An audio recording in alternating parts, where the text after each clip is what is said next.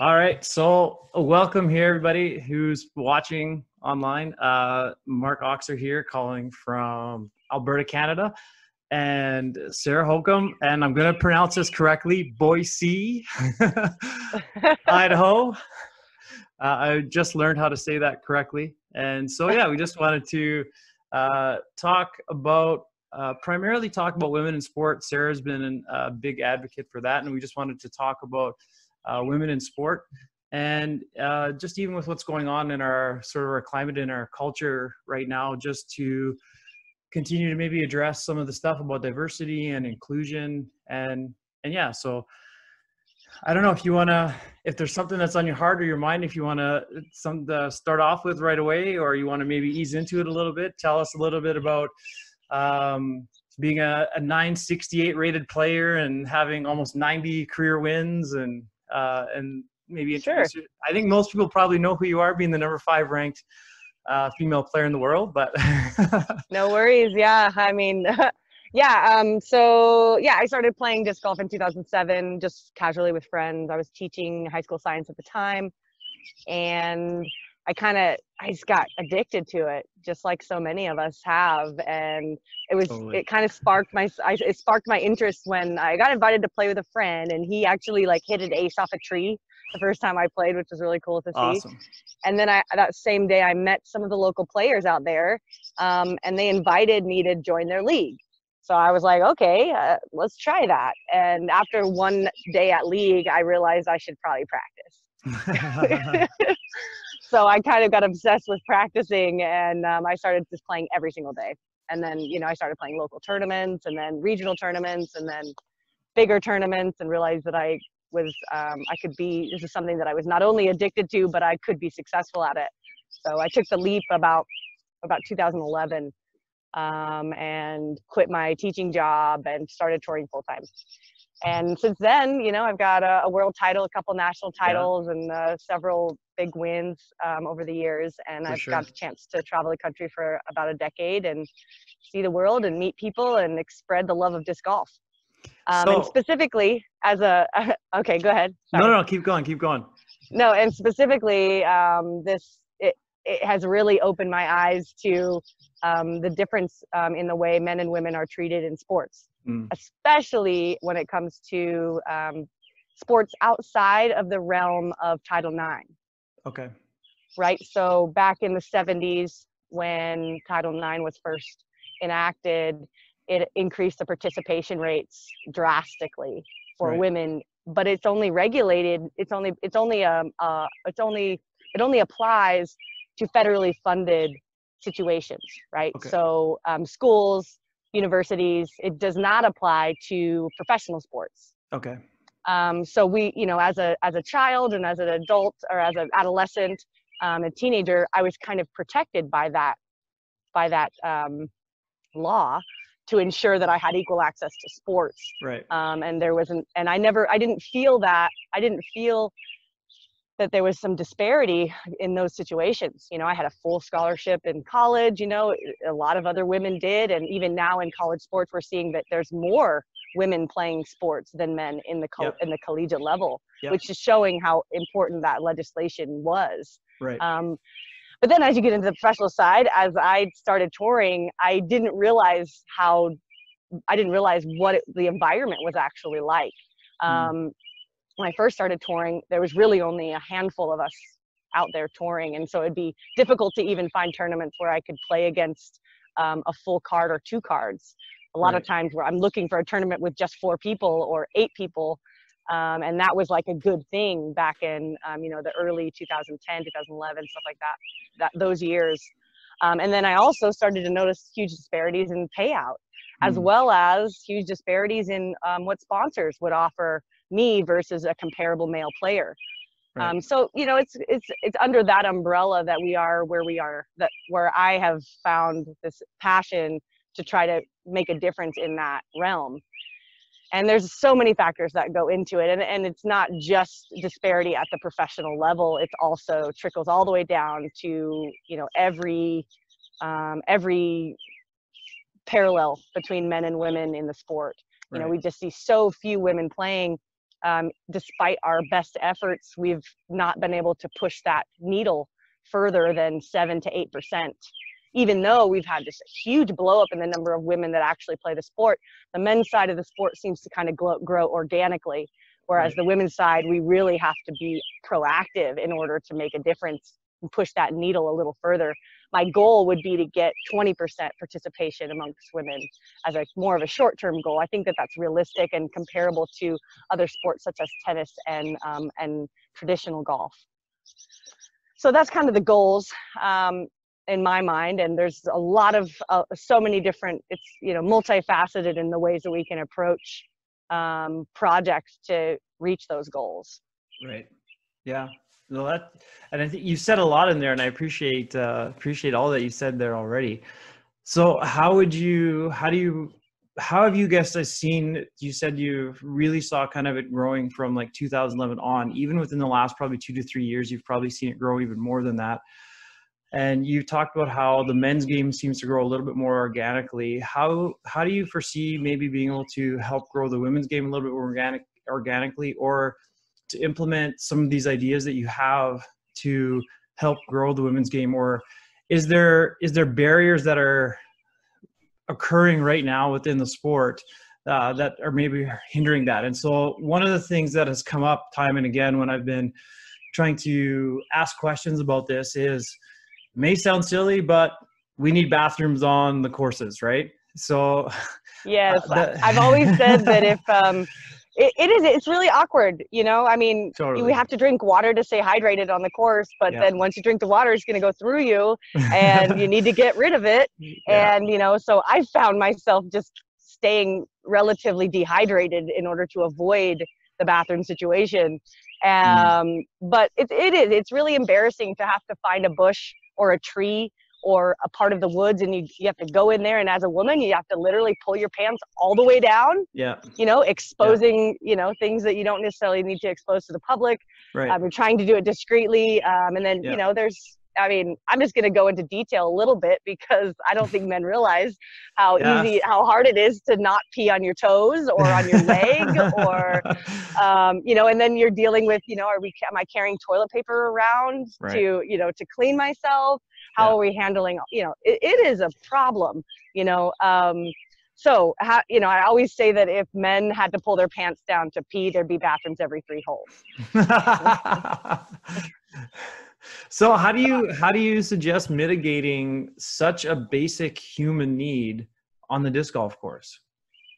I mean, I think for me, I mean, if there's not access to proper facilities, I think the clubs or the course people, whoever's in charge, should take it upon themselves to rent a porta potty, put it in a place, rent a porta potty.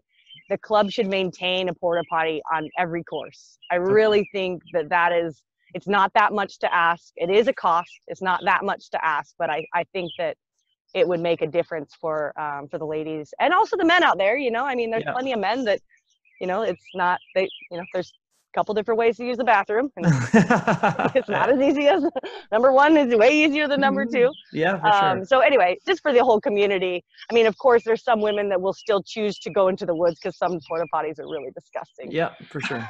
But if they're there and properly maintained, I think that that's one small thing that people in charge can do to help.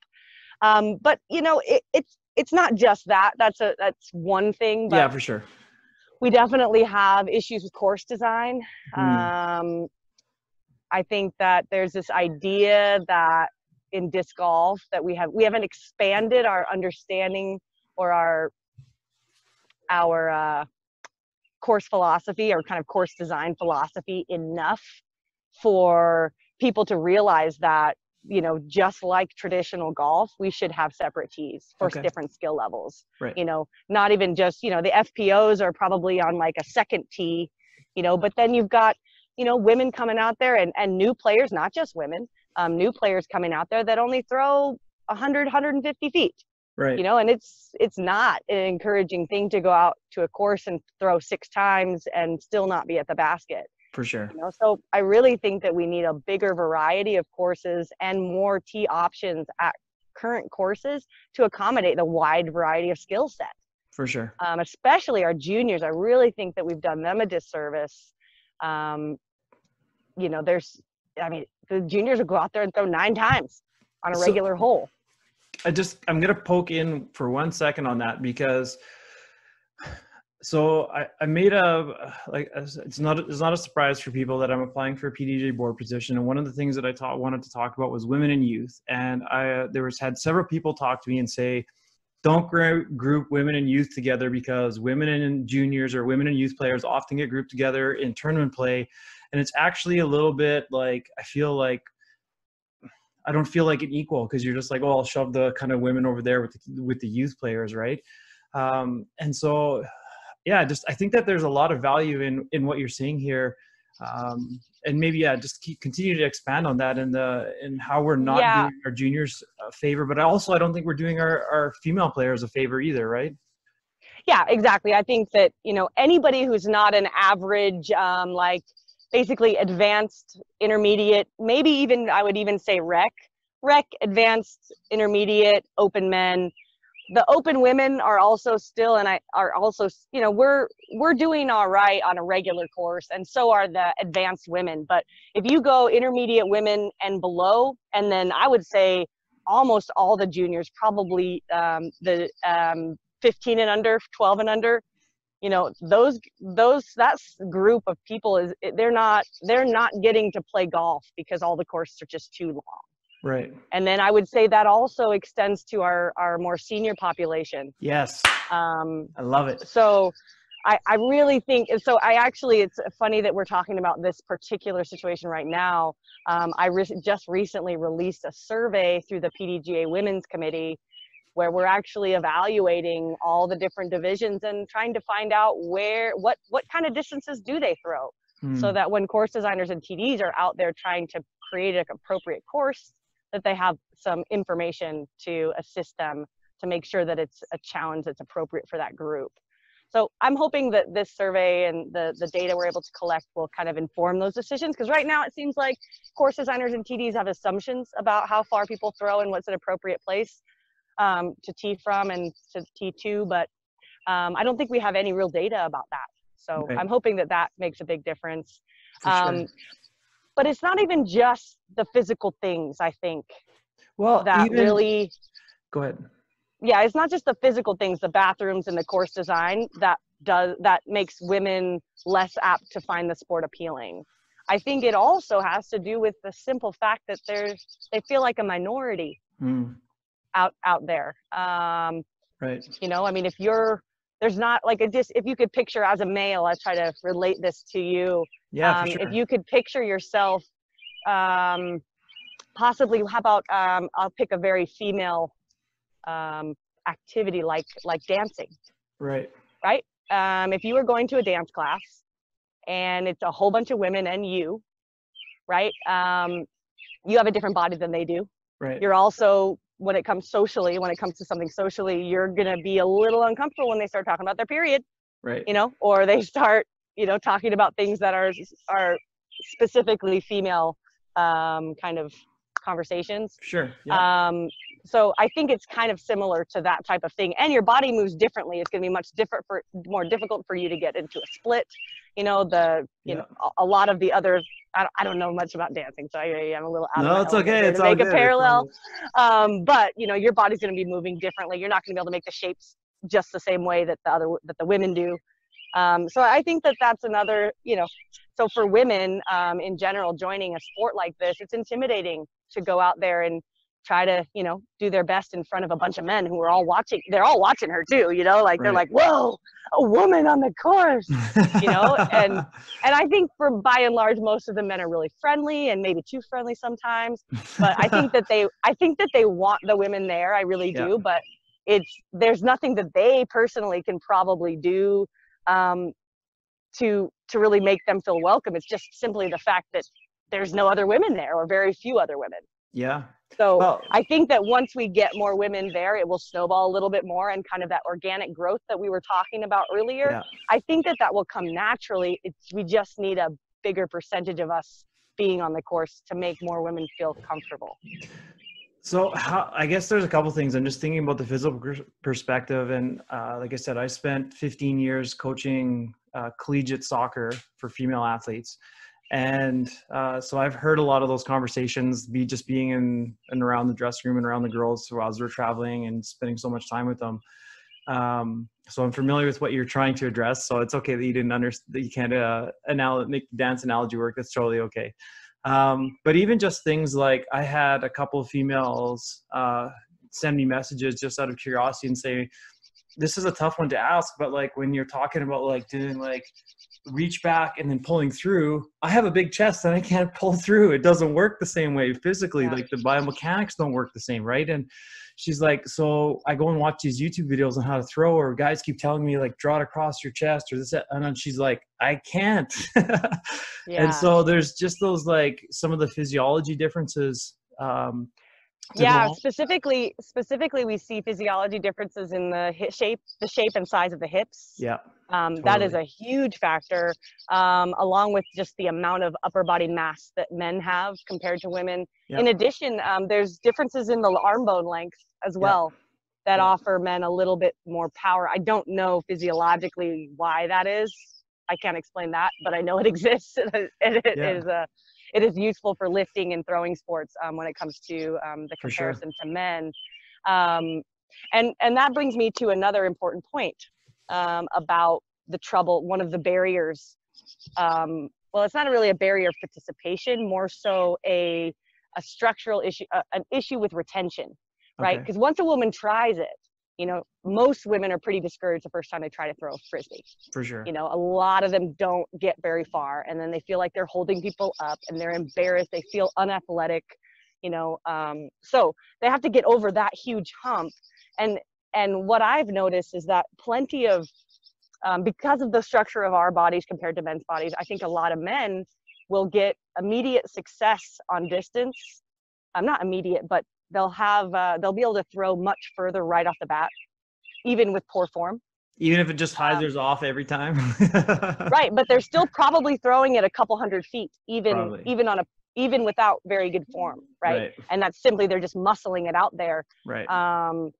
Whereas with women, because we don't have that upper body strength, I think that it really takes good form for women to get distance, right? Yep. So something that, you know, so comparing that, you know, I think men are going to have more instant success, and women are going to be more instantly discouraged, just due to the fact that, you know, they can muscle it out further than women right off the bat. And it does take good form for women to really feel like they can get distance. So I think that's part of it as well. You know, I mean, I think we need really good coaching at a beginner level, specifically for women. How do you propose, I mean, that's sort of my background. Like I said, I spent a lot of time coaching, and actually I'm working outside of all of this other stuff. I'm working on trying to develop some online education for the sport of disc golf within that coaching realm. And it's different than what like some of the other educational pieces that are existing already out there is doing. This is specifically kind of more wanting to be geared towards what the coaches are doing and how coaches could be the most effective in what they're doing. But yeah, I guess the question is with that said, how would you maybe articulate or give examples or give suggestions on how to best coach some of the female players or junior players or senior players in introducing them to the sport, knowing that they're not going to be able to throw as far, or I would defer that question to Zoe Andike, honestly. I find it very difficult to teach brand new players. I don't have most of my clinics and my successes as a coach come from a more experienced player who I'm, you know, similar to the way I critique my own game.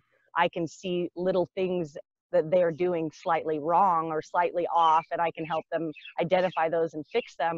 When it comes to breaking it all the way down for a brand new player on what they should focus on and what is the most important things, I don't really know. I really don't. I don't, and I also don't usually volunteer for kids clinics because of that reason. Okay. Is that's not a skill that I personally have developed over the many years I've played. But Zoe Andike has promised to Yeah. teach me how to teach beginners. So Yeah, and she was one of the ones I was referring to, but without sort of yeah, saying so it for sure. Yeah. so you play disc golf. Universal Play Yeah. Disc Golf is her nonprofit, Yeah. and so yeah, that's one of their goals is creating curriculum For sure. for all ages. Yeah. In order to teach them. So I look forward to working with her and developing those skills. That's awesome. So so I'm just thinking about the organic growth. From my experience, talking with some of the female players that I've talked to, and even just my wife and some of the people that she's connected through, most of the women seem to have come through the sport from a boyfriend or a husband or some sort of male influence has said, hey, why don't you come out? Or maybe the guy's like, I really want to go out, but it's easier if I ask my wife because then I don't feel like there's whatever it happens to be. But they seem that the females, a lot of the females who have come to the sport have come from a male inviting them.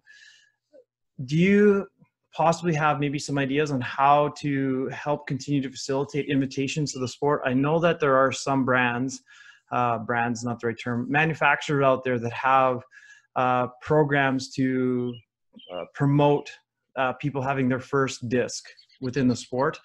And there's been ideas thrown around about doing things like that, to have, say, like pink discs or what have you, to every guy gets a pink disc, and then invite your girlfriend, your spouse, your cousin, whatever it happens to be, and to come out and play. Do you have maybe some ideas on how to help facilitate some of that growth and exposure to the sport?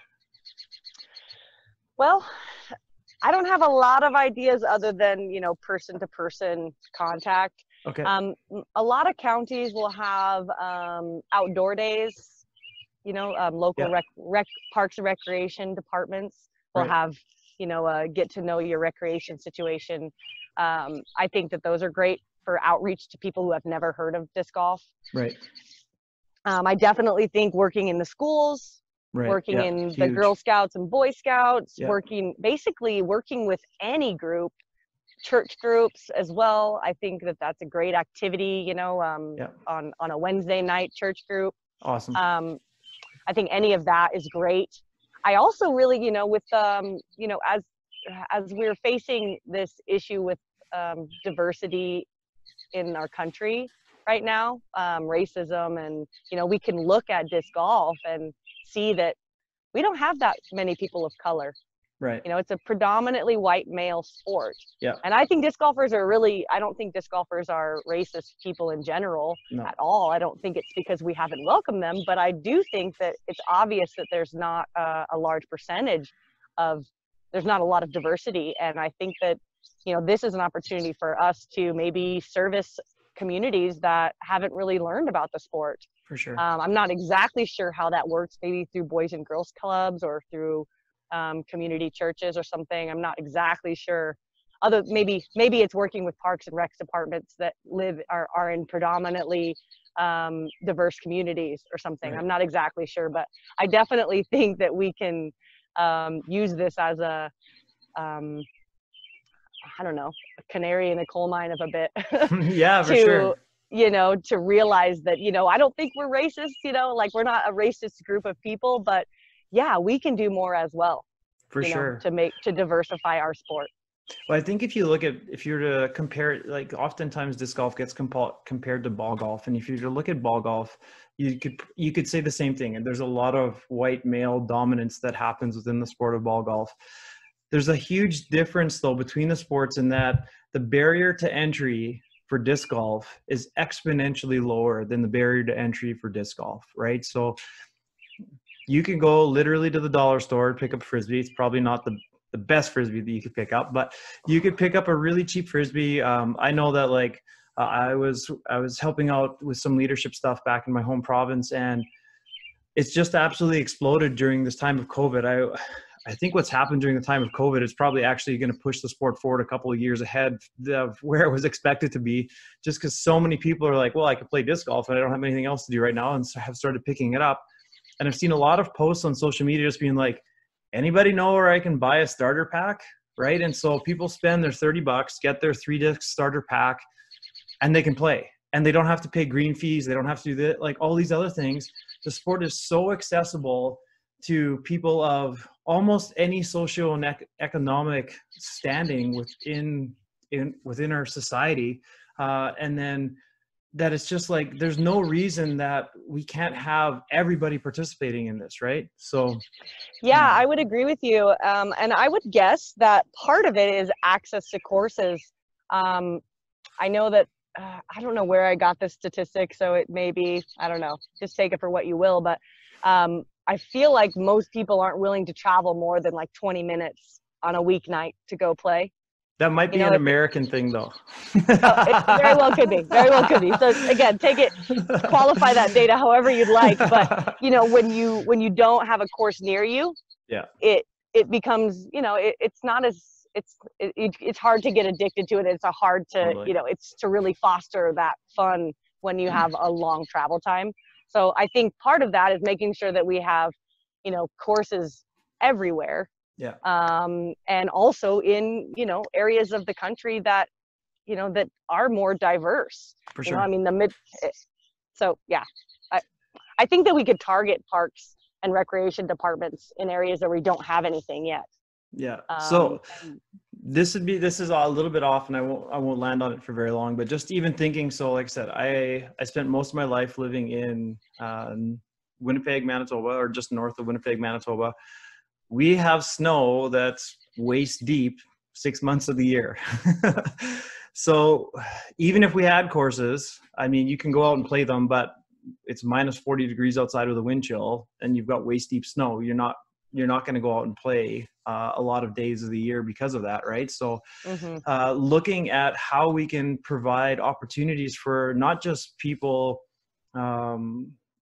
so that they can go to a specific course, but is there also opportunities that we can provide? And like you said, with church programs, with like things like the Girl Guide programs, or with 4-H programs, or sort of other youth orientated or maybe gender orientated or senior orientated. Oh man, yeah, for sure. Or like I said, like a people group orientated that can meet them where they're at as a starting point, or even to fit into where they're at with their climate conditions or their social conditions, right? So to just meet them where they're at with those types of things. Like I said, I know that could be a whole conversation itself. We don't have to land there for very long, but it just we kind of touched on it. So yeah, there's certainly over the last few years we've seen an explosion of putting leagues, indoor putting leagues over the winters. Yeah, I think that that's a great way for the community to stay bonded even when there's poor weather.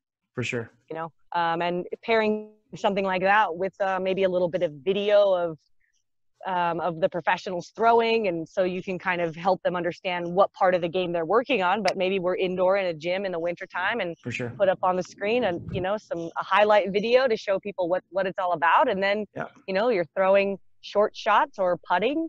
I think that that's possible. I think that you could really introduce people to the sport with inside of a gym. I think we see one of your countrymen doing that quite a bit, Robert McLeod. Yeah, right? So Robert and I Frisbee Rob. We actually just played around together 2 days ago. Awesome. Yeah. He can bomb it, man. I know that's not just the point of the sport, but wow, he can really throw a disc far. So he's a good model of how to get into schools, and certainly introducing it to so many people through his work. Yeah, he does awesome stuff. For those who aren't familiar, I'm going to put a shout out to him. Rob McLeod, also known as Frisbee Rob. He goes around primarily in Canada into the school systems and teaches Frisbee. He doesn't just teach the sport of disc golf, but he will teach like tricks. He'll teach ultimate. He'll teach disc golf. But then similar to what Zoe has is he's very good with kids and just engaging them in play and engaging them in games and engaging them in fun with the disc, but then he also uses it for teaching lessons. He talks about some resilience with stuff and some of the teachings that he does. He does things where he gets them to put down electronics and use discs and stuff. So just a shout out to Frisbee Rob. He does some really awesome stuff in getting programming to schools. And the more that we can do that, for sure, the more it's going to make a difference as well. So anyways, all good stuff, but yeah, we can sort of bring it back maybe a little bit to where we started the conversation with women in sport. And so I personally, and I might be in the minority in this, I know that some of the friends that I've talked to agree with me, actually prefer watching FPO play, because I can watch it as a average player and go, that's a shot that I could try to make. That's the route that I would try to maybe play this hole, as opposed to when I watch some of the guys and I go, well, yeah, that's really cool that you just threw a 650-foot shot and parked it. I mean, like, awesome. It's phenomenal to watch and exciting to watch. And these guys are like shooting crazy scores on the course. But for 99.9% of the people who are playing, it's not realistic. And so I would agree with you. For that reason, Yeah. I love watching FPO. So yeah, I try to encourage people who seem hesitant to watch the women. I try to use that exact same logic to try to convert them over to the FPO viewing side. Yeah, I find the same thing actually personally when I'm practicing with some of the elite men. I don't get much out of it other than just shock and awe. You know, I definitely am not following their lines almost ever. You know, so yeah, I can totally. I think that one of the tougher issues to tackle is that in our society we don't really value technical skills as much as we value pure power. For sure. And in this sport, you know, I think that's really what puts the women at a disadvantage when it comes to publicity and getting viewers and getting people excited about it. Is you know, we're so often compared to the men in our coverage. Even, you know, I've been guilty of myself, you know, saying when I'm doing commentary on a particular hole, I'll even say, oh yeah, we're playing from a hole or a tee that's 150 feet shorter than the men's tee, you know, and I really feel like that not comparing the top elite men and the top elite women on the exact same course is a better idea than publicly displaying the fact that women don't throw as far. You know, I think it can be just as impressive to watch women play. Totally. And to see their skill sets and the technicality of the shots and the consistency in certain areas. But the public is really keen on the big distance shots and a lot of that, which I can't blame them, you know, but I think that they're missing some really great stuff on the other side. So I'm gonna kind of pose to you two questions then with that. So obviously the question of FPO coverage. I know a lot of females that I've talked with have said, give us more FPO coverage, please. Can we have more FPO coverage? Because we want to see females playing, because then it's somebody that I can look to and look up to and sort of mimic or like strive to be like. So really begging sort of for that more FPO coverage. But again, the second piece of that is, I'm very familiar with the sport of CrossFit. I'm not sure how familiar you are with the sport of CrossFit, but they seem to have done a very good job of balancing the sport, both male and female, and saying, you know what, we have our elite male competitors, we have our elite female competitors. I mean, I say this all with sort of the caveat that CrossFit is completely going down the toilet right now with what happened with the CEO of the organization. But traditionally up till now, the sport has done a really good job of saying, here's our elite male athletes, here's our elite female athletes. They get paid the same. If you win the CrossFit Games as a male, you get paid the same as winning CrossFit Games as a female. We don't care. We also know that when we have a deadlift ladder, the male deadlift ladder is going to go something like 400 pounds, 500 pounds, 600 pounds. And the female deadlift ladder is going to go like 250 pounds, 350 pounds, 450 pounds. And yes, the weights are lighter, but it's equally as impressive to see this female athlete lift 450 pounds as it is to see this male athlete lift 600 pounds. And they've done an incredible job of showcasing and highlighting the success of the athlete relative to their competitors and relative to the sport, and not putting them side by side and saying, oh, she only lifted 450 pounds, which was the opening weight for what all the male athletes did, right? And instead of going, holy smokes, that was absolutely amazing that she pulled that weight, and get super excited about it. And so how to bring a little bit of that culture, and then, like I said, how to maybe increasing FPO coverage the solution to the problem, or is there other pieces? Yeah, part of it. It's part of it, but that's a very interesting. I like the way you described the way that they promote the different genders within it, and I feel like if it was disc golf in that situation, if it was disc golfers, they would say, okay, cool, she won, but she didn't even lift, she didn't, but there's always that but she didn't lift as much as he did, right? And then they would use that as a reason why we shouldn't get paid as much. Now, question, and they do this in tennis as well, actually. They complain that the women only play matches to 3 and the men play them to 5. Why should they get the same? Yeah. Okay. I'm not here to really debate that, but collegiate volleyball is the same thing. Yeah. Yeah. So my question to you about CrossFit is, are you aware of are there major participation differences in men and women? And when the competitions are set up, are they set up, are the men and women paying the same? Do they have the same number of registration spots? How are they justifying that they're being paid the same? Right. Basically. So I'd have to double check the numbers, but I know that CrossFit has made it an intention of the sport to make it as equal as humanly possible within the sport. Now, when you look at events at the higher levels, when you look at the CrossFit Games, for example, there is the same number of male participants as there is female participants at the CrossFit Games. And they've done that intentionally. There's the same payout. And they've intentionally structured that from the very sort of get-go of the sport and saying, we want to showcase and highlight our female athletes in the same way we highlight our male athletes. And one of the ways that we can do that is to pay them exactly the same. Right. And so they've had the blessing, I guess, of working with corporate sponsorships through things like Reebok and Rogue that have helped fund them as well as through those corporate sponsorships. But they made it part of their culture from the get-go to say, we are going to highlight our female athletes just as much as our male athletes. Now, the interesting portion to say alongside of that in talking about all this diversity stuff, it is still a humongously white-dominated sport. So despite the fact that CrossFit has done a lot of work to reach out to other countries and do a lot of outreach work, it does seem to be a still fairly dominated white sort of sport.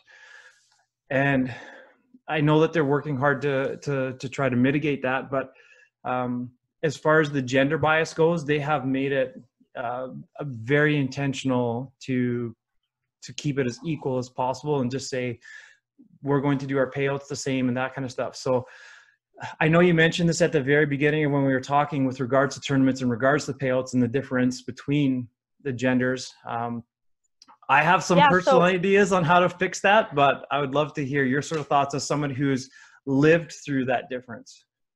So the differences will work themselves out eventually, I think.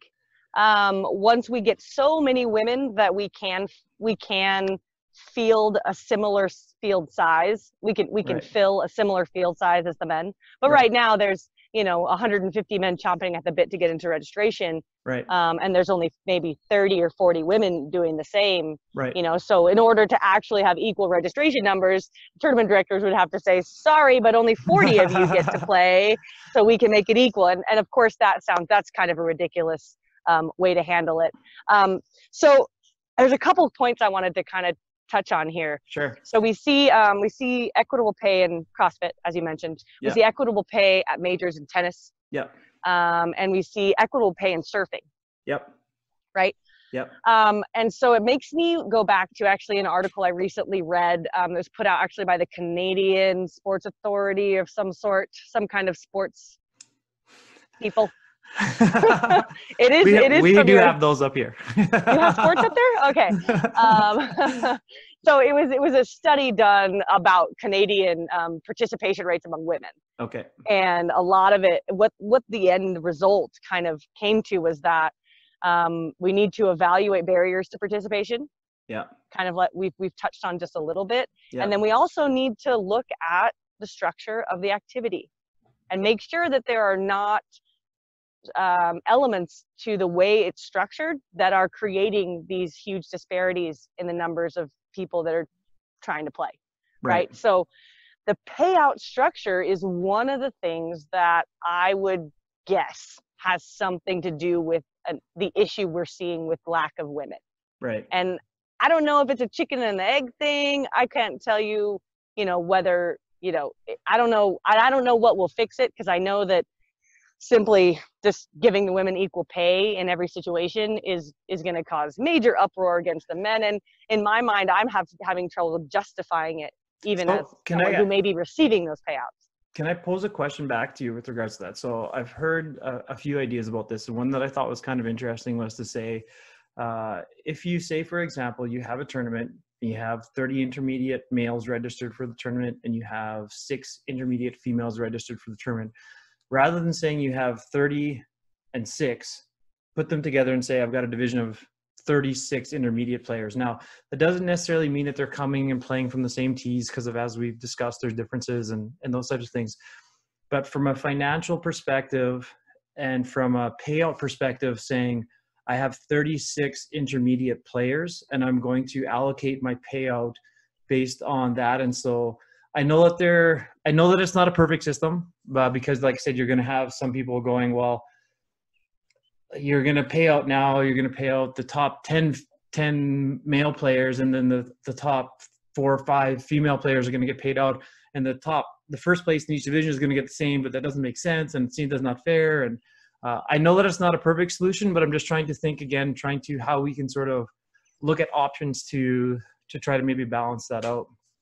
Yeah, I've thought of similar options to that. I haven't thought about it on the amateur side per se, because I don't have a lot of experience there, and typically their prize payouts, they're not really actually making cash. So right. It's a little bit different. For sure. But I've always wondered, one of the questions of structure affecting inequity. I've thought, okay, entry fees, it makes perfect sense that if you play in a particular division, your entry fee should go to that division and should be part of the payout for that particular division. Sure. Right. So say, let's say you have, 100, let's say we have 80 men and 20 women, 100 right. people total. Yep. That's not an unrealistic situation today. 80 men, for 20 sure. women. That's right. So you have 100 total, right? But the 80, let's say it's $100 for each entry fee, right? Yep. So we have $8,000 on the men's side, and we have $2,000 on the women's side just from entry fees. Yeah. So then the next part of the payout equation is added cash. Right. And I think that added cash, bonus money, bonus series, tour series bonuses, those types of things, I think those can be split down the middle. 100%. Because that is money coming from sponsors. That's money coming from local fundraising. That's not money coming out of the male competitors' pockets. Right. Right. I can understand if they're like, you can't take the money I put in and give it to the women. Right. That should go to the winner in the men's. But why is the added cash in particular also tied to participation rates? Right.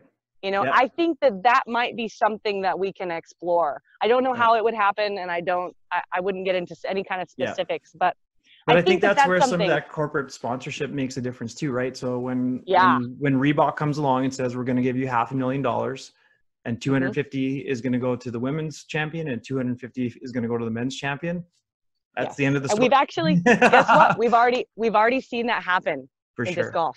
Yeah. Guess what? I actually just realized this about a year ago, and I'm really excited about this. Okay, so the GoPro Mountain Games. Yes. That are held in Colorado, right?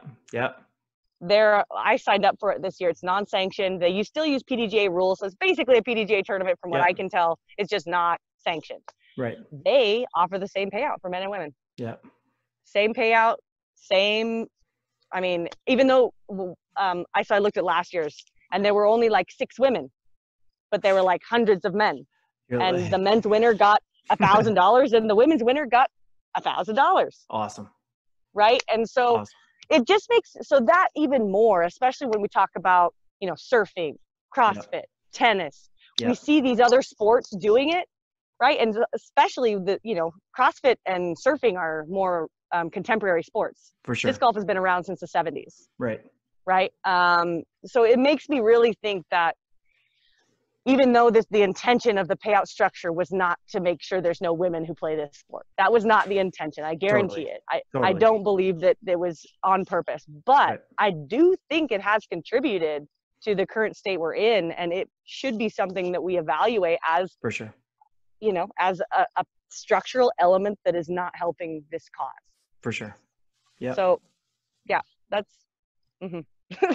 Well, that whole piece about entry fees and payouts and stuff is, like I said, it's a much bigger conversation, obviously. But I think you've touched on some really good stuff there with how to maybe address some of that pieces. So if we can stick with maybe some of the tournament stuff, I have some of the women's who have sent me some questions asking about like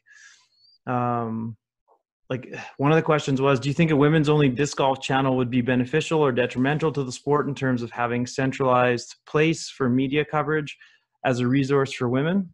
And like I said, we've talked about the FPO coverage already a little bit and how that would work. My initial thoughts would be if I take a look at how it's gone with other sports, like if we look at like the WNBA or like women's professional soccer and some of those other sports, it hasn't been successful, I don't think, as they would have liked to have been. At this point, I think that the media coverage between the men and the women is good. Like when there's multiple media organizations out there that we're both familiar with that do a good job of presenting. And like you said, you've been behind the camera and doing some of the voiceovers afterwards for some of this stuff, or even probably some for live coverage as well. There seems to be a good quality and a willingness to invest to a point, right? Like, so as an example, the Majestic just happened, right?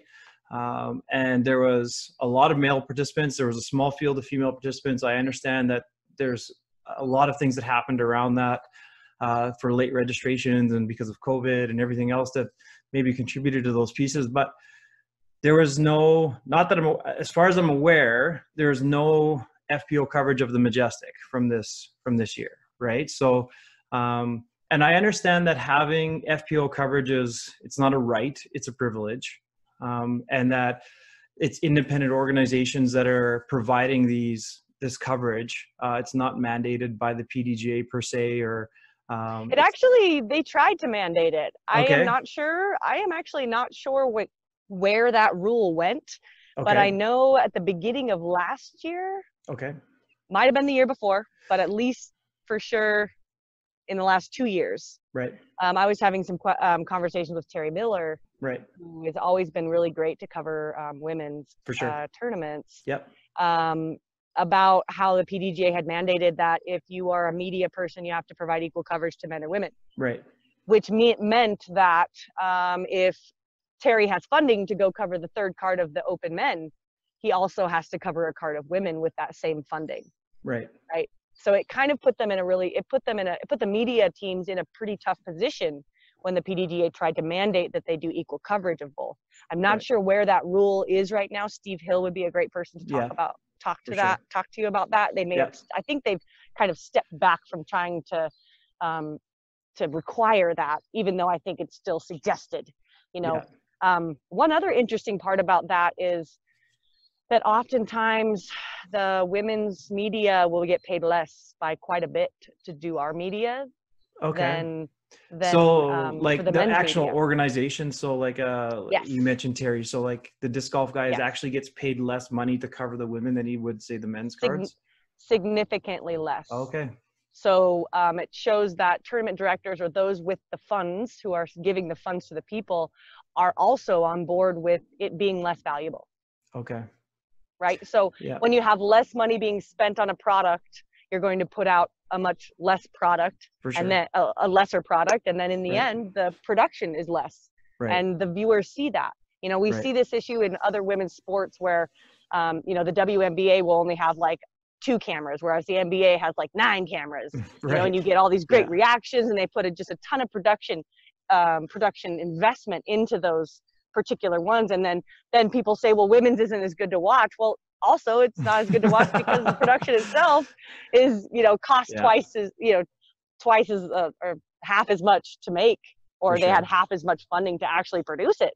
For sure. So I don't know if there's something out there that would fix that, but it's certainly a consideration that, tournament directors, if you're paying them, production companies, less for the women, then that you're contributing basically to a lesser production. But then Right. there's the other side of it when you're like, we're happy we're just even getting coverage, For sure. and Yeah, I'll take lesser coverage than no coverage, for sure. Yeah. so it's I'm not trying to create absolutes, but No, no, it no. is something to consider on why maybe it is less entertaining, is because the production value isn't there. Right. Yeah, there's so much to this topic. It's mind-boggling. But you can feel free to keep sharing. Yeah. Yeah. Yeah, I don't know, I kind of lost my train of thought there, That's though. okay. It's all good.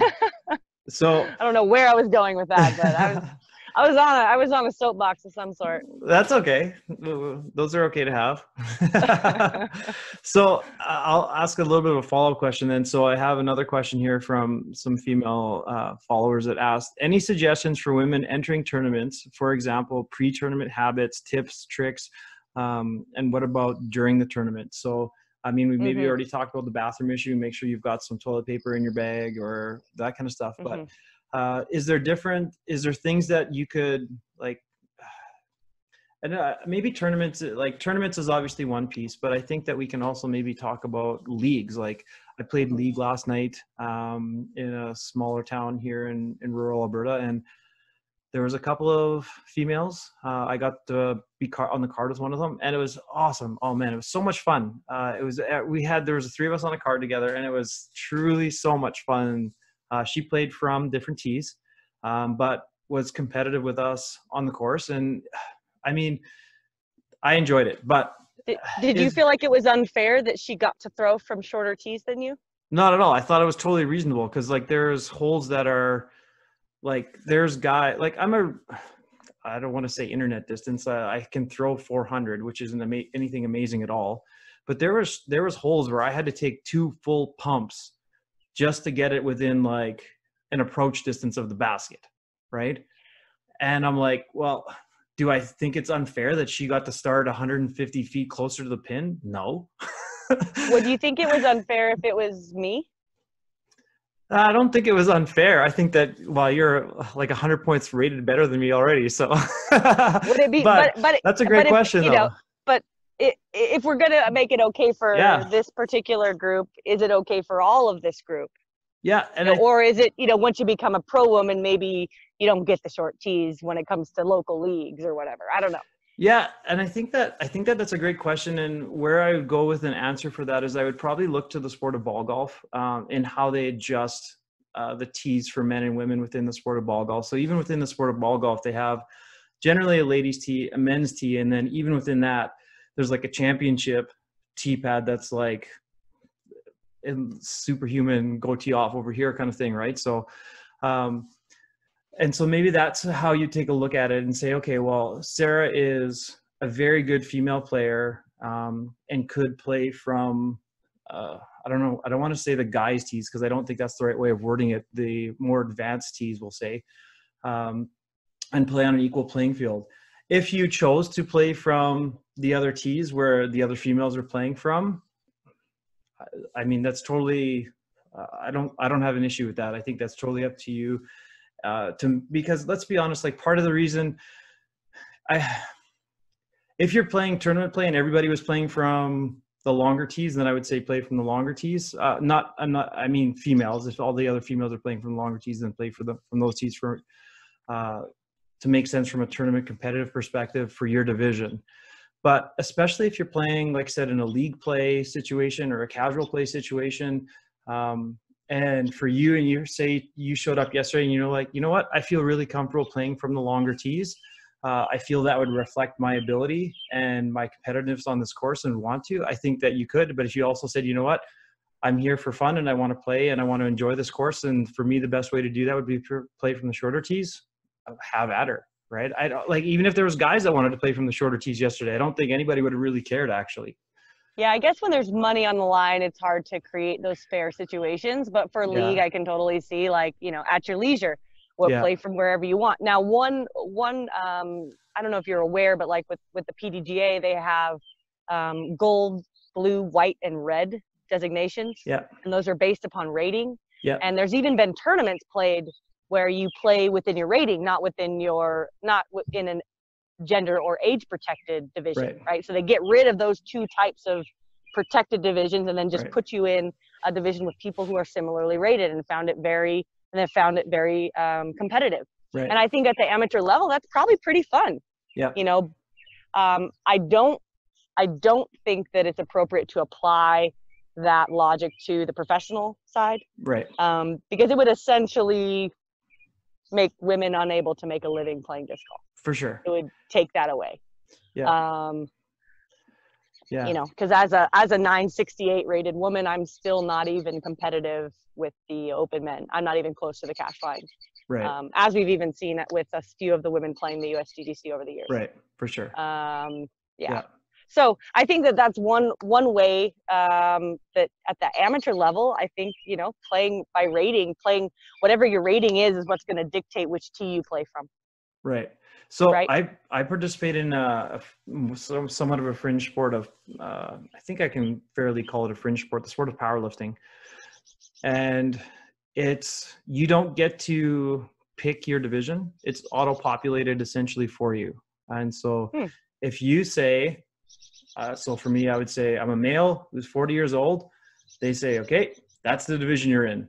You don't get to pick. I don't get to say that I'm an advanced male or I'm a rookie male, or it says you're you're a male athlete and you're 40 years old. You go in the, what would be the equivalent of like a MA 40 division. That's it. End of the story. You don't get to choose to whether you want to go advanced or you want to go intermediate or a rec or whatever. You get auto-populated into that division based on my age. Now, if I was under the age bracket of 40, the way it works is within the sport of powerlifting is it's just considered an open division. So anybody between the ages of, I want to make sure I get this right, 24 and 39 is in the open division, and they're all together. And so it doesn't matter if you can, like I said, deadlift 600 pounds or deadlift 60 pounds. You all get put into the same division. It's automatically sort of populated that way. The way that I think that could work within the sport of disc golf, I really like with what you're saying. And I think that it could also contribute somewhat to a sandbagging issue, is to say, register for the event, and based on age and rating, you are going to get auto-populated into a division. So if we have, say, 60 people register, we're going to take the first 20 people. Those are going to be advanced. The next 20 people are going to be intermediate, and the next 20 people are going to be rec. Just based purely on their sort of like a rating system to create a balance that way. Now, if there is age brackets, you would have to include that. And if there was people who said, you know what, I want to play for money, put me in the open division. Okay, you're in there and you've chosen that, and that's a knowing that you're choosing to play as sort of a professional player. But rather than having people say, oh, I'm an intermediate player, or I'm an advanced player, I'm a recreational player. I mean, so I've been on kind of an interesting journey trying to set a Guinness World Record for the most disc golf courses played in a year. Nowhere near what Avery has accomplished. So there was a gentleman named Larry Kirk in 2012. He played 50 courses in 50 states in 50 days, which is quite the feat. And he set the Guinness record. I met him on one of those days. He's a super good dude. If you actually watch, if you watch either NPO or FPO coverage, he's actually in the background of so many videos. It is unbelievable. But yeah, so I talked to Larry and I went to try to break his record. And in doing so, I played in several different PDGA events in multiple different countries. And so last year, I think it was last year, I played as a rec player, an intermediate player, an advanced player, an MA 40 player, and an open player last year. Based on, depending on where I was. When I was in the Netherlands, I played as an open player because they didn't have any other division for me to play in.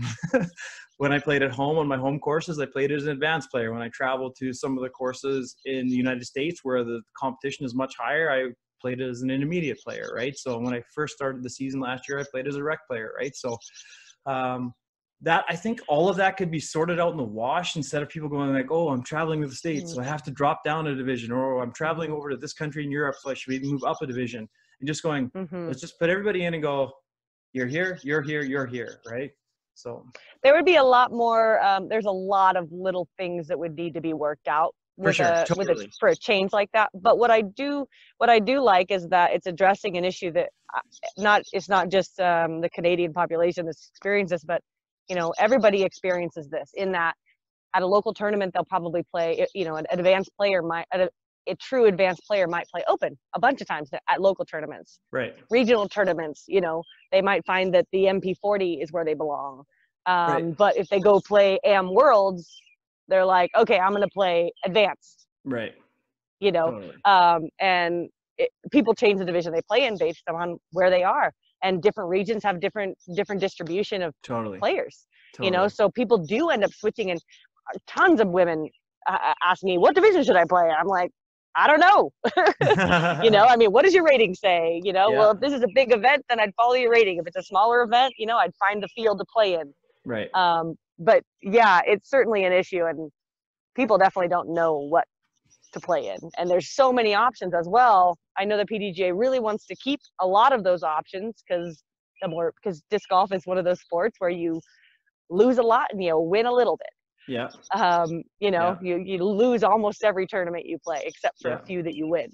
You know, so the more winners you can create, the more success people are going to feel, and the more connected to the sport they're going to be. For sure. So I understand why they have so many divisions, so that we can have so many people feeling that success, but it also creates a lot of confusion, and especially in the women's side, it creates situations where there's women playing against themselves. Right. I've seen tournaments where there's 7 women playing and they're in 6 different divisions. Right. Totally. You know, and I get it, because there's just not, you know, they want to play where their skill puts them, and it's not their fault that there's not somebody there to play against. And how is it fair for them? Yeah. They all get stuck on the same card anyways. And how is it totally? How is it fair though for a woman to play against somebody who's 150 points higher than her in the same division? For sure. You know, that's also not fair. So that's again just a numbers thing, that once there's when there's more people, then there'll be more in between players, so you'll have more meaningful competition. For sure. So, you know, but so yeah, going back to our question. So women wanting to enter their first tournaments, maybe, where would you suggest them? Yeah. Let's go. Let's go. Okay. First of all, find a women's only event. Okay.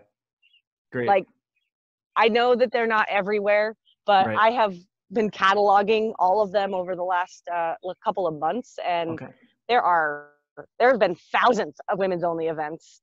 And I think that especially if you have one near you or within a couple of hours, maybe up to even 3 or 4 hours, if you're worried about playing a tournament, go to a women's only event.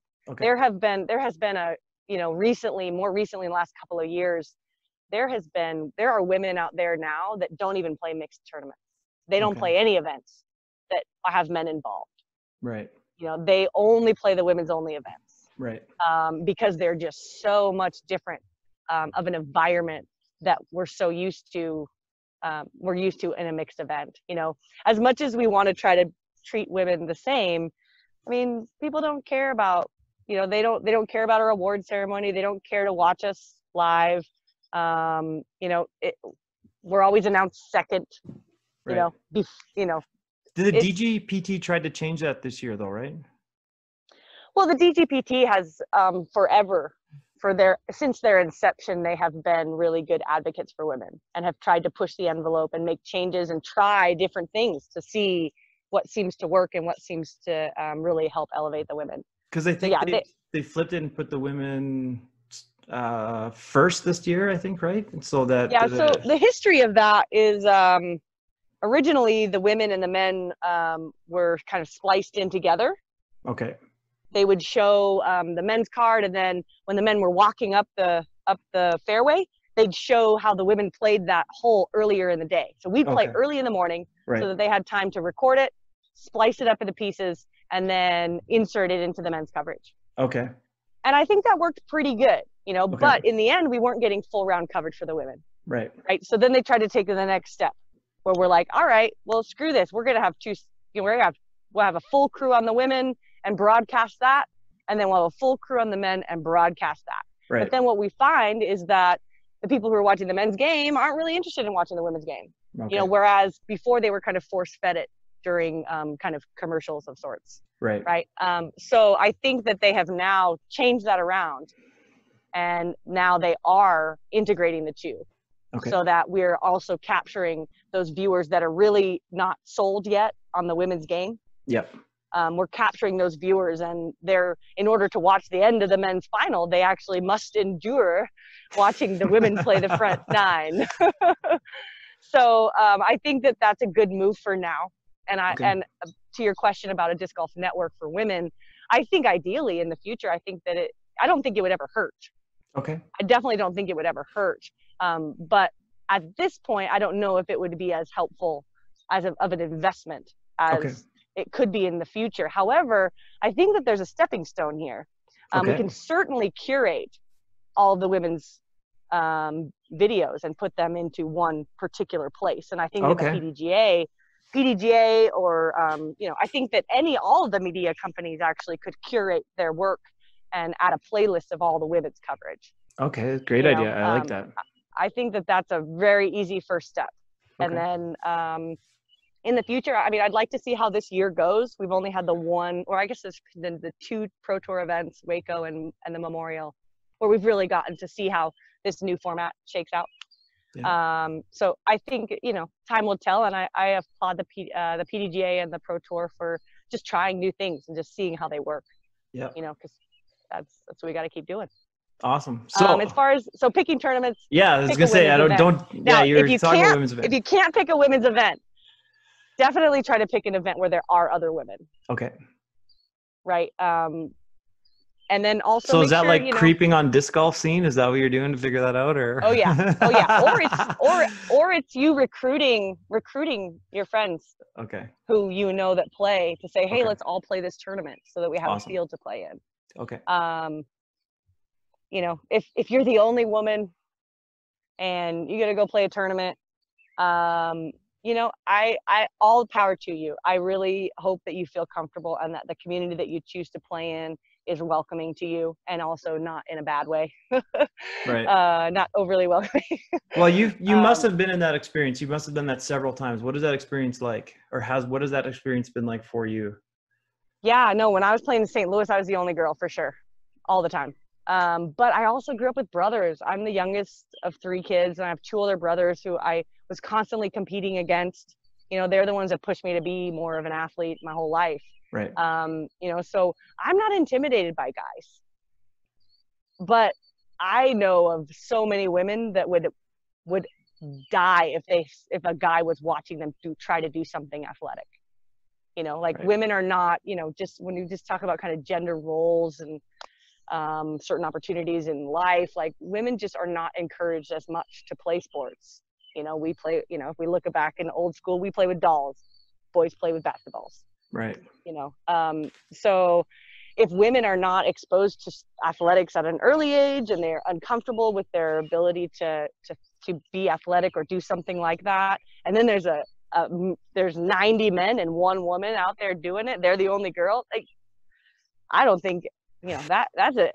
No wonder there's no women that play, right. And it's not the men's fault per se, but it's also it's just not the right environment, right. For that type of woman. Now, there are women who are gung-ho, and there's women that don't even want to play against other women. They're like, I'll play against the guys all day long. Let's go. And right now, I feel like that's the kind of women that are able to be successful in those situations. But that's not a huge percentage of just the overall population of women. Right. So if we're trying to tap into that other part of it, then we have to make sure that the environment fits something that women would want to do. Okay. So we've got try women's event only, if not recruit all your friends and family or creep people on disc golf scene, which, let's be honest, I do it all the time too. I'm always looking prior to an event. I'm like, oh, who's registered in my division? Oh, who is this guy? Who's that guy? So, I mean, I think everybody's doing that anyways, but Yeah, So one quick note about that though. I do want to say that this happens way too often, especially among women, and I'm guilty as too. I'm guilty. I am. But a lot of women will look at registration for an event and see that there aren't any women.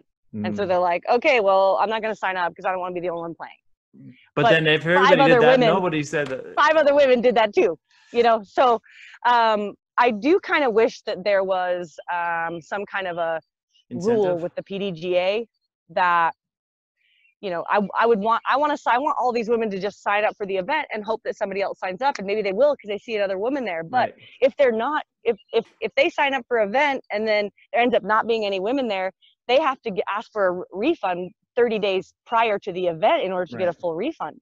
Right. You know, and to me, like, you know, that would discourage me from signing up. Not only am I going to lose the, you know, the little fee, the $1.34 fee to disc golf scene, but then I might not get my money back if no women actually decide to play. So do you think there's some kind of incentives that could be created to facilitate female registration for events?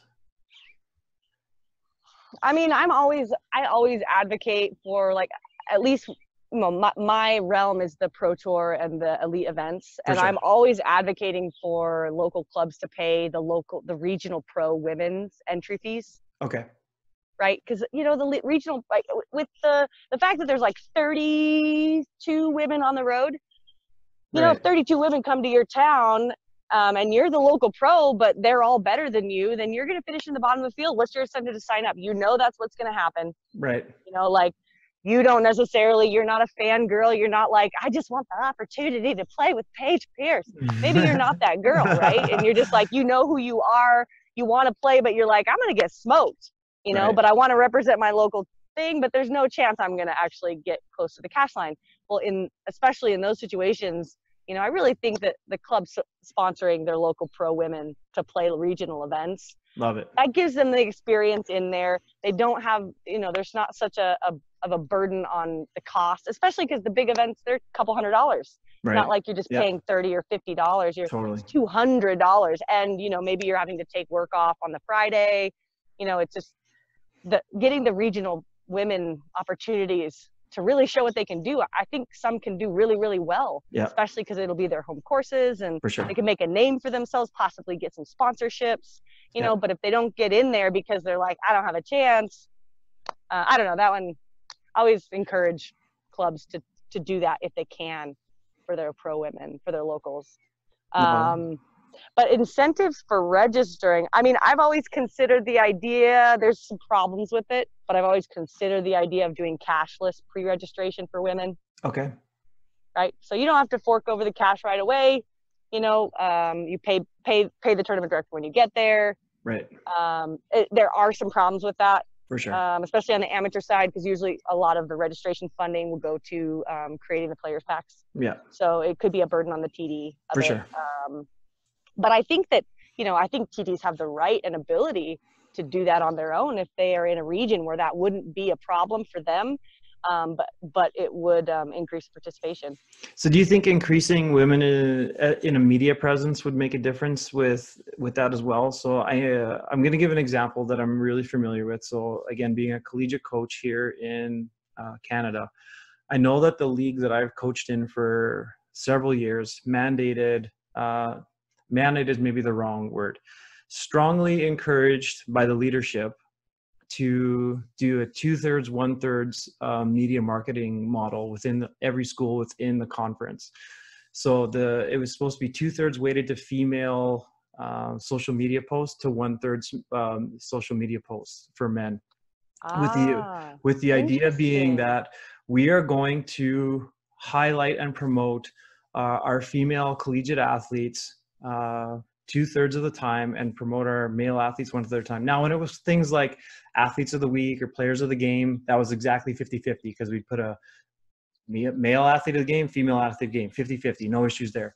But in promotional and marketing materials, it was strongly encouraged from the leadership of the conference to say, we want to increase spectatorship for our female sports. We also want to increase female athletes enrolling in post-secondary educations. We want other younger female athletes, whether that be at the high school levels or club levels, to look up and go, these are the athletes that I want to strive to be towards. And how we are going to achieve that, or one of the ways that we're going to achieve that, is to strongly encourage all of the schools within our conference to bias their social media posts to 2/3 female exposure on their social media accounts. I think that's a great idea. Okay. Now, I think that I think it's a great idea. No, because I mean, if you really, obviously we talked about how the male sport kind of grows organically, and the media companies are just pounding at the door to try to get in there to do coverage, right, of the men. Yep. But we have to like beg people to do coverage for the women. Right. So if the goal is really to increase numbers of participation in women and other groups, then we got to put our money and our time where our mouth is. Yeah, 100%. I mean, yeah, the men's sport brings in so much more views and brings in so much more money, so I mean, a lot of people will use that as the reason why, well, it's inappropriate to do that. This men's side is doing all this, but if growing one particular underdeveloped sect of your activity is actually important to you, then disproportionately promote it. Right? Yeah. I mean, totally. if we're not even getting equal promotion right now. Right. But if we went on the other side of the board and tried to go extra and less, then that might be the way the needle gets pushed, where we are moving that needle to 9% and 10% and 11%, rather than everything growing and we're just stuck here at this small percentage of participants. So if you were to pick up your phone right now and scroll through the PDGA Instagram page, the ratio of male to female is not terrible, but there is a huge discrepancy in Black and Indigenous and people of color to the point where it's almost none. The reason that I even went through that exercise is, again, referring it back to CrossFit, the community that I have some familiarity with, in all of this stuff going down. And there was, like I said, the leadership of one of the leaders of the CrossFit community said something with regards to George Floyd and COVID-19, and it was inappropriate.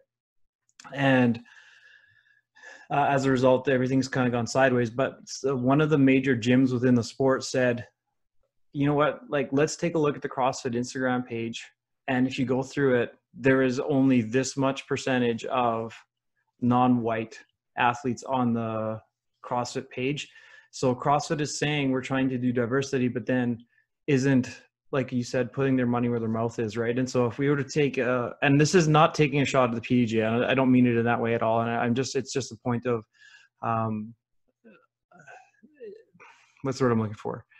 You can't make a difference if you don't know that a difference needs to be made, or if you haven't really actually taken a step back and realized, oh man, that's what's actually happening. And like I said, I don't think anybody has done it with any intention or malicious intent, but to really take a step back and go, oh wow, there's only this is where we are. There's only three pictures. What could have contributed to this? Right. Yeah. I mean, it really makes sense to disproportionately promote something that you're trying to push. Right. Right. I mean, if we just look at, let's just say that there's 50% men and 50% women. If we just use what the world looks like, then that's basically following the status quo. Right.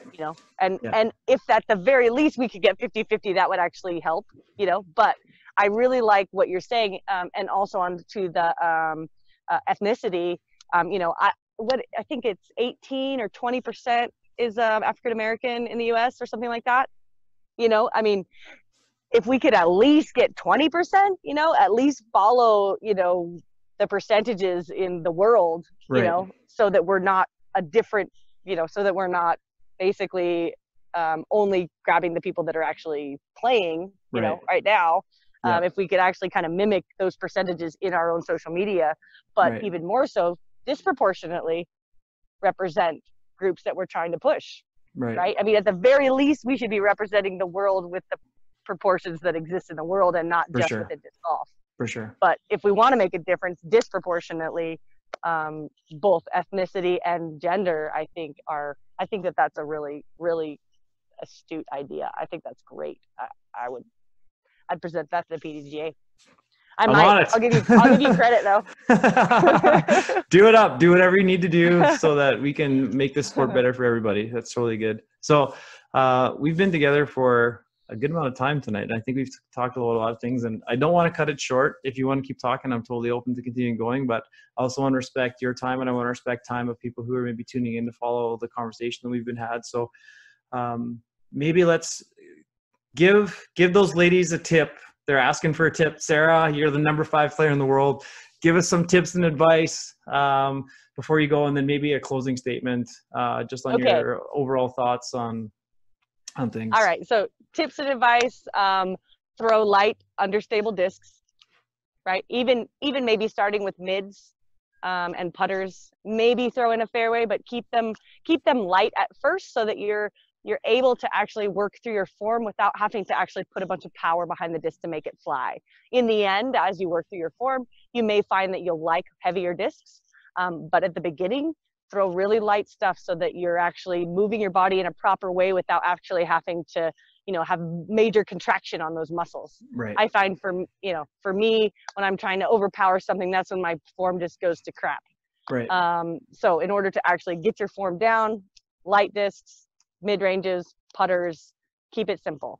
The next thing I would say is to absolutely video yourself throwing in slow-mo from multiple angles, and compare what your body looks like and the things that your body is doing to maybe a similarly a professional who has a similar body type as you, or maybe even a similar athletic background.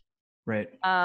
Whether that could be baseball, softball, volleyball, basketball. I find that a lot of my volleyball muscles have been both a hindrance and a help in disc golf. And I've had to identify the parts of my athletic background that are helping me with the disc golf. And then I've had to retrain some of the parts of my athletic background that aren't good for disc golf. For sure. So definitely take some video of your form. And then, finally, just, find a good couple players that not good skilled, but find a good crew to go with, to go play with all the time. The biggest part about disc golf that I love is that I didn't realize I liked at the beginning. I liked it, but I didn't realize how important it would be to me, is the community of people. Yeah. The relationships you make with people and the lessons that you learn because of those relationships in a competitive atmosphere. Man, it has taught me more than I could ever imagined. It's not just about learning how to throw a disc and getting the lowest score. Well, if I'll interject for 2 seconds before you give us kind of your closing thoughts, is that, like I said, being able to travel around and play with a lot of different people, even my own story, like I came to the sport through injury, in that I wasn't able to compete and play in my sport the way I would want it to anymore. And so a friend invited me to go out and throw a disc, and I was like, oh wow, this doesn't bother my injury, and I can still be competitive within this. But then, like I said, traveling around, playing in a lot of tournaments and playing in different parts of the world, there's a similarity to almost everybody's story, in that it was the sport changed my life, and it provided me community, or it stopped me from committing crimes that I was committing crimes. It sent me to jail, or it provided me mental health when I was going through divorce, or it provided me with some community while I was going through PTSD. And it's been absolutely amazing that the universality of the story of disc golf is life-changing, and the community and the sport are a humongous piece of that. And they're so intertwined. It is unbelievable. But yeah, so on that note, give us your sort of closing pieces on where you're at. You can share maybe a little bit about where your aspirations for this season, or you can add in some final thoughts on the women in sport as well. And so I guess overall, with women, I really just feel like getting out and playing with other women is a really big part of developing those relationships. Now, that doesn't mean you can't play with men, and it doesn't mean I'm not saying don't play with your boyfriend or don't play with your husband or don't play with men. I'm not saying that at all, but I think it's really important to foster those female relationships and play with people who are experiencing some of the similar things that you are in relation to form, body type, and then just your social experience in the world. For sure. So, and if you're able to start a women's league, I think that those are a very important part for women to just get together with each other once a week and play some disc golf. Awesome. Leagues start from, 2 people, and, sometimes it takes 6 months to get another person. Sometimes it takes 2 years to get, a handful. Right. So it's definitely something that we want to make sure we stick with and also involve, anybody it doesn't have to be just women starting a women's league as well. Men can facilitate these leagues. For sure. As well. So definitely some of that stuff. I'm really looking forward to, the rest of the season. I have a bunch of clinics planned, and then I'll be competing just really heavily. There has been a huge development in the women's game for the fall, having the women's national championships. We're actually going to get a chance to compete at Rock Hill for the first time in 20 years. In our own division. So this is, it's awesome, and I'm really excited to play, and I'm really excited for women to get exposure on such an iconic course. For sure, 100%. Definitely look forward to that, and tune in to the ladies. I can't imagine they wouldn't have coverage for us for that. So No. You should be able to. For sure. If they don't have coverage, I'm gonna go out there with my camera and do it myself. Hold my phone. I'm gonna throw this shot. But yeah, and any women who have questions, certainly reach out to me. I'm available and happy to chat with any of your concerns, or at least I can refer you to someone who can help you with what you're looking for. The women's committee right now is dedicated to growing this side of the sport. You can also reach out to anybody on the women's committee. You can find that at pdga.com/women. We're trying to create some standards, like I said, with the statistical analysis, the survey we just put out.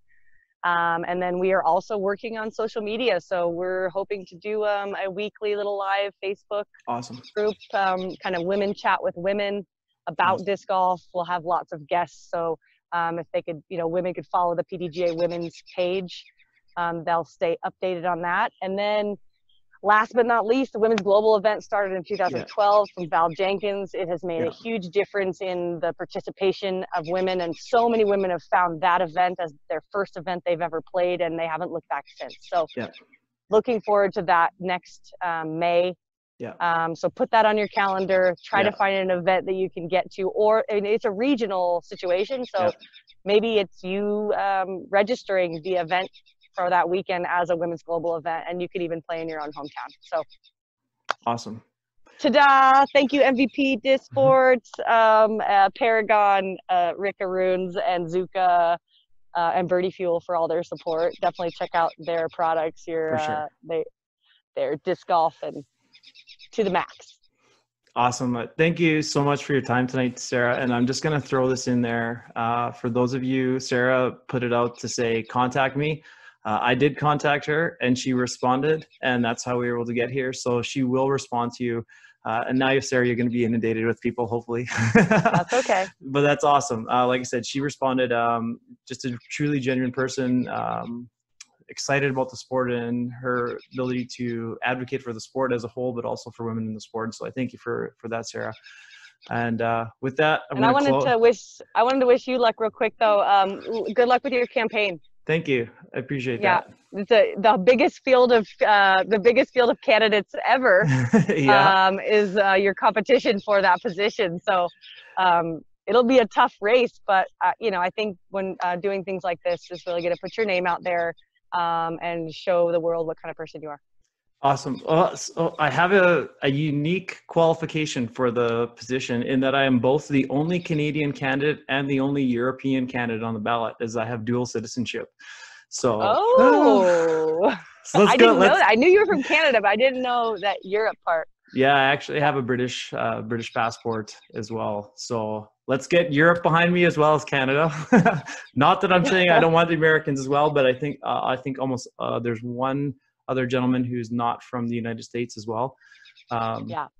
But yeah, awesome. Thank Yeah, you for there's that. only one international individual on the board of directors at the moment. So, yeah, I mean, Yeah, with being a sport that we're trying to expand to the entire world, we should probably have people from the world on the totally. board of directors. Yeah, totally. Awesome. So, well, good luck to you.